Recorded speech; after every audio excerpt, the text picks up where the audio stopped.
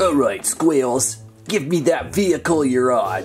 Well, okay, but I think you might regret it. Now I'm all powerful. Watch out, Squirrel. Here I come. Uh-oh. Yeah, uh-oh. Meet a friend of mine.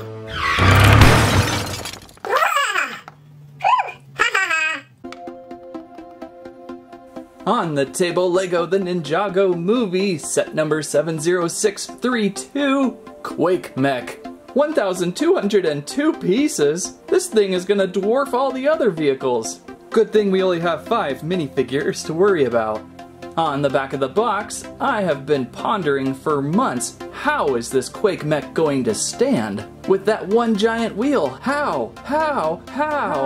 But it looks like if you look closely, there might be a stand. We shall see. And look at all these Quake speakers popping out the sides.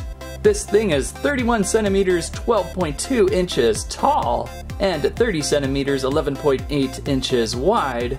Should look really good standing up against the Fire Mech. So many pieces! Inside the box, a Quake book of instructions. Whoa! Bag of pieces 1. That's 2, not many in that one. A little more with 3. How about 4? And then we go to 5, but we don't stop there. We go to 6. Then 7. And finally 8. Shouldn't there be a very large wheel in the package, you ask? Oh, there it is. Thanks a lot, Buster. Oh, and there's the rim, too. I'm done for. Whoops, forgot the stickers. How careless of me. Bag number 1, let's begin this Quake of Mech.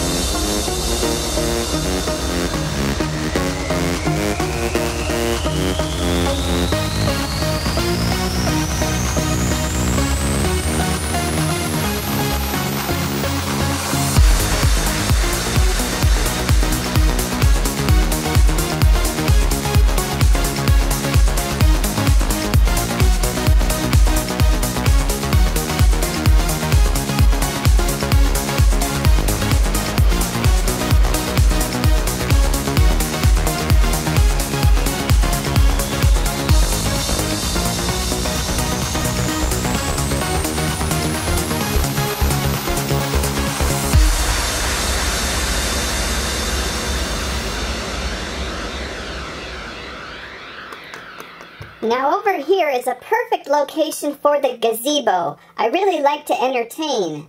Oh, and I see you have my new speaker system set up, skeleton contractor. Let's see here. What?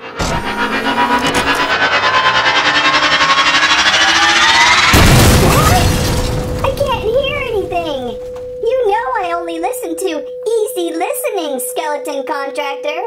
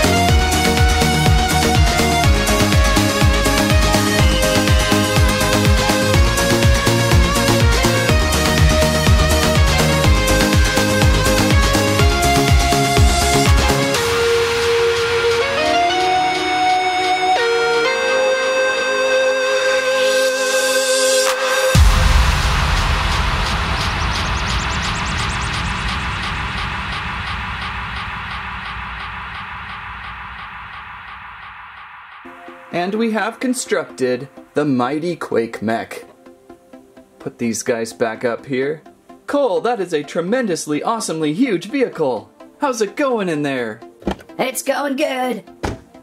Nice scratching turntables. You haven't seen the half of it. Now we're ready to quake.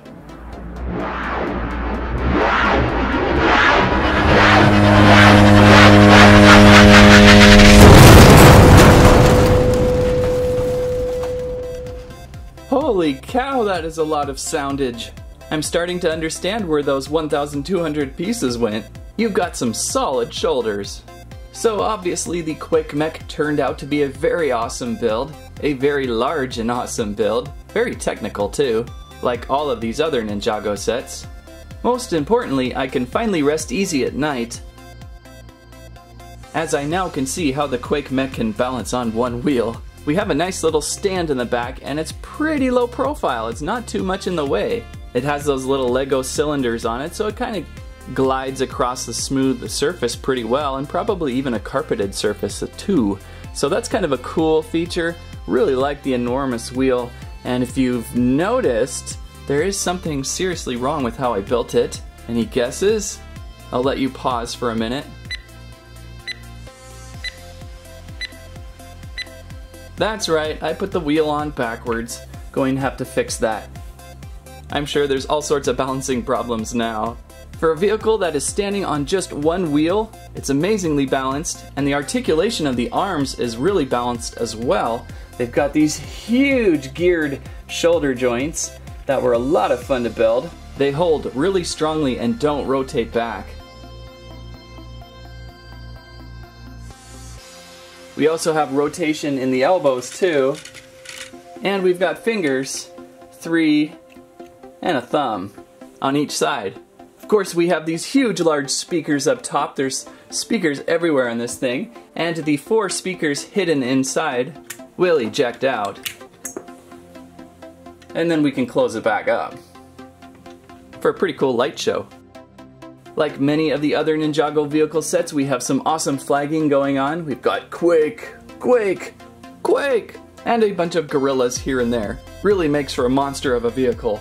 Minifigures included Mike the Spike, Crusher, Fred Finley, and Misako. Am I saying that right? I've only seen the movie once so far. And Cole here has one of the best cockpits of any of the Ninjago characters. He has a dual turntable control system going on that actually turn, pretend scratch. That is one of the most clever and fun things I've built in a while.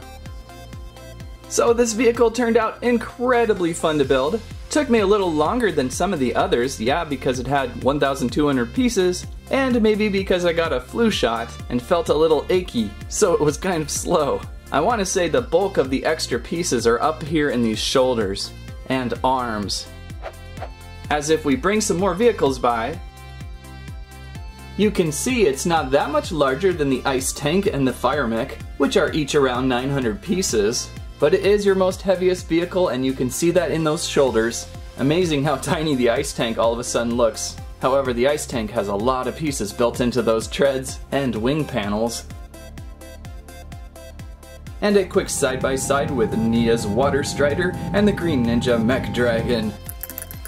And not to forget Jay, the Lightning Jet. That Lightning Jet takes up a lot of extra space too with all those antennae. I need to find a bigger table if I want to show these all off at once. They're really quite spectacular altogether. Funny how I was never really planning on picking these all up. Started with the Green Mech Dragon and one thing led to another.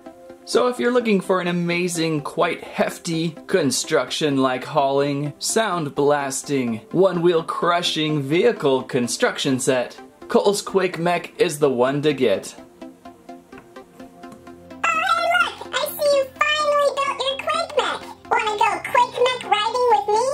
Sure, Landry! Woo! Okay, follow me!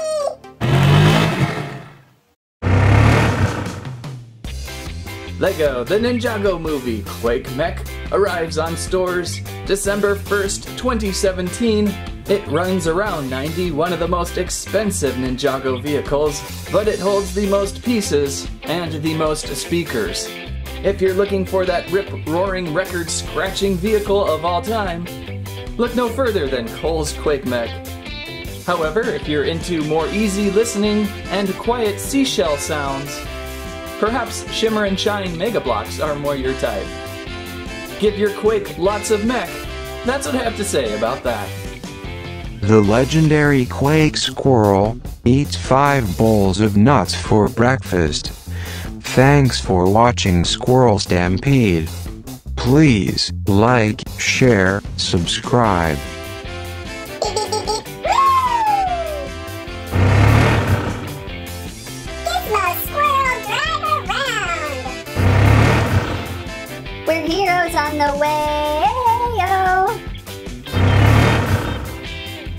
save the day.